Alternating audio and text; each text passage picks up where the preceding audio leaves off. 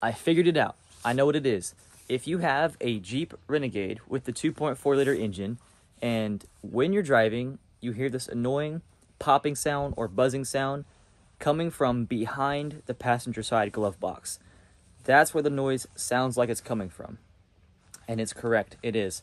But you can kind of, hit the gas just a little bit to maintain your speed on, any kind of road. And you can do it on demand. It just goes pop, pop, pop, pop, pop, or this buzzing sound when you accelerate kind of heavily.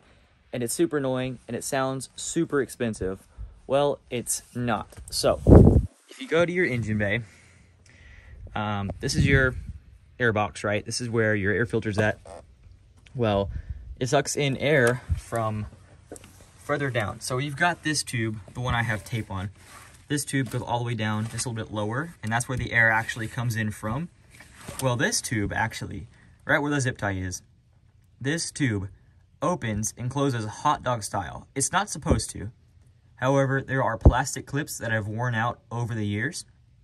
This is a 2015, so I know for sure the 2015 does have this issue.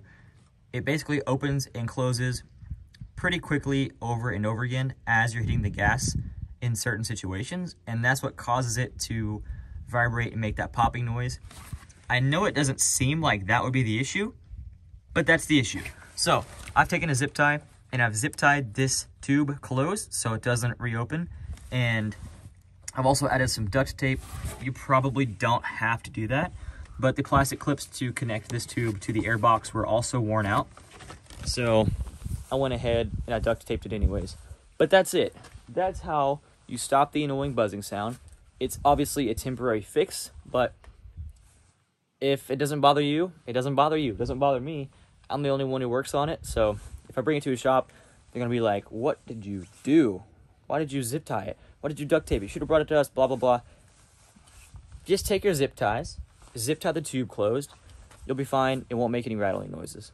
So that's it. Obviously, the right thing to do would be to buy a new inlet tube for your Jeep Renegade, but if you hate the sound and you're on a budget, zip tie that baby. All right.